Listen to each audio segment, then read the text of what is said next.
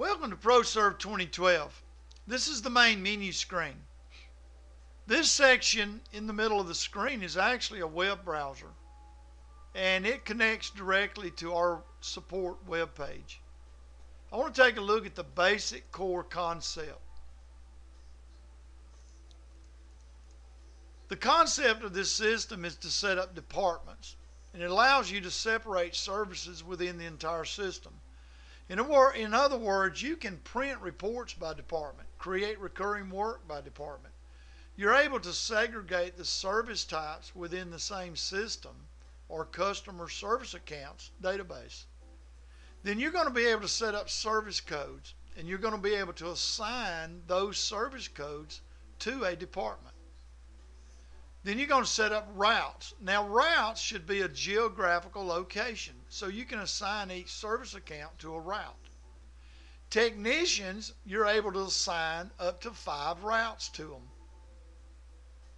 Set up your service accounts. You're able to set up multiple service accounts per billing account. So any customer could have a monthly pest service and a termite renewal service under the same billing account. Then there's a recurring service creation program. Create your recurring work by department. Use the Open WIP program to print work order tickets, route sheets, and schedule reports. Use the scheduler to reschedule work from the open work orders file as needed. And then use order entry to actually post the work as being completed. In other words, use order entry to process the open work orders. Let's take a look at each one of those. Let's start out with the department. Let me just show you how that's set up. I can set up my departments as many as I need, and in the department I'm able to tell the program what work order form style it will use, or whether it's a dot matrix printer or not. Okay? Let's take a look while we're in here at the service code. I can set up service codes, and I essentially assign that service code to a department.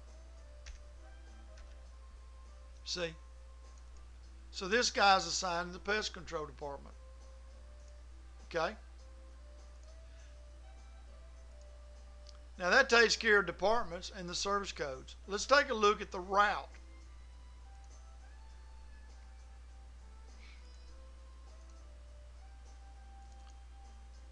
Routes are geographical locations. Set up as many as you need. Then I'm going to set up my technician file. And then I'm going to assign each technician up to 5 different routes. This is what ties this technician to a customer's account.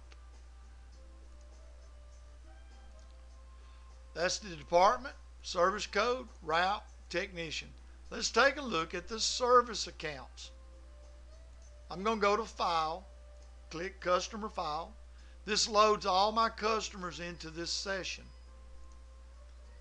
I'm going to access a particular account. It's called Rolling Hills Apartments. This is the billing information, terms, credit alerts, and things like that. If I click the Service tab, then I can set up as many service locations as needed for this billing account. Here's how I schedule or set up a recurring schedule. First, I assign it to a route. Then I pick the service code, set the dollar value, set up a map code. In this case, we're just using the zip code. This guy is set up for monthly on the 3rd Wednesday of each one of these months that I have turned on. I can control the time by just simply coming in here and changing that time. See how it changed it in this blue area right here? Because that's actually my next service date based on today's date. Okay?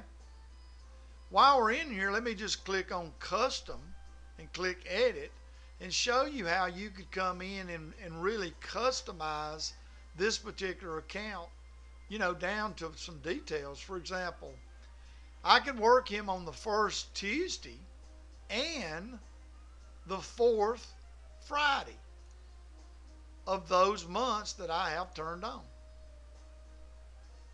So as you can see, it's nearly unlimited of how you can schedule accounts. I'm not going to say it's totally unlimited because it's not, but it's got a lot of different features of how you can schedule accounts. There's a yearly, and of course back to monthly, and so forth. So let's get out of that. That's the service account. Let's look at recurring service creation program. I'm going to go to orders, drop down to service creation recur. This is where I can come in and basically create work for March of 2013 for the pest control department. This reads through my service account file and generates all the work orders for me that are due for that month based on the service accounts. I'm going to quit out of that without saving. That's how I create my recurring work. After I create my recurring work, I'm going to use OpenWhip to print, for example, my mass work order tickets. I'm going to set my time frame here. Let's say I'm going to print from January 1st to January 15th. Now I've got it down to 100 accounts. But I only want what's scheduled. Now I'm down to 89. So now I can click this and actually print all of those tickets in one setting. Okay? So I've got 89 tickets right here to print. I could double click a single order and actually just print that one single work order ticket. Work order forms are customizable. I could click here and save it as an Excel spreadsheet or save it as a PDF file if I wanted to maybe email this guy this work order. And this is actually true for pretty much anything in this system, from invoices to reports. That's how I basically print my tickets and print schedule reports and route sheets and things like that from my open work order table. Now let's look at the scheduler. If I needed to, I can use the scheduling program to actually schedule the work. Let me change my date to maybe the 10th. So let's say I'm looking at technician Mike Howard, and it's going to pick up at January 10th, go to January 11th, and then it jumps to 14th. Well, notice that it's skipping Saturday and Sunday. That's because I've towed it to right here. See? So that's what I can do with the scheduling program. I can double click this guy and reschedule him, by just simply changing the date and moving him around or doing whatever it is I needed to do.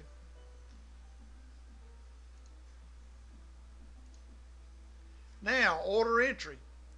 This is where I actually process my work orders.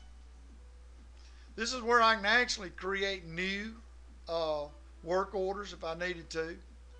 But basically, I use this program to edit or modify work orders or even reschedule them from here. But mostly, I'm going to be using it to actually post it as being done. See? And I'm going to go ahead and post a payment and let it print me an invoice when it gets done.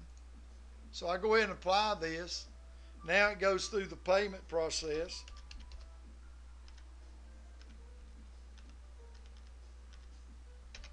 And now I can go ahead and just save all. And then it's going to pop up and let me print an invoice because I told it to. And there's what an invoice looks like. It's customizable as well. And that's pretty much it for this video. That covers the core concept of this system. And basically the recurring part of it is just the cycle. It's just from one month to the next. You're creating your work. You're using order entry to process everything. to get the work done. And then it's all basically starting over again the next month. It has purchase orders, it has payables, it has a general ledger, and there's reports where I can print open work orders, sales order information, accounts receivable information, inventory, and things like that. And I can set up an inventory so that I can post chemicals. Now, if you're interested in this program and you'd like to, see more of it, just go back to my website, ProServe2012.com. Click on the DVD link and just fill this form out and submit it, and I'll send you a DVD and we'll help you get it installed, and you can check it out for 14 days. Thanks very much for watching this video.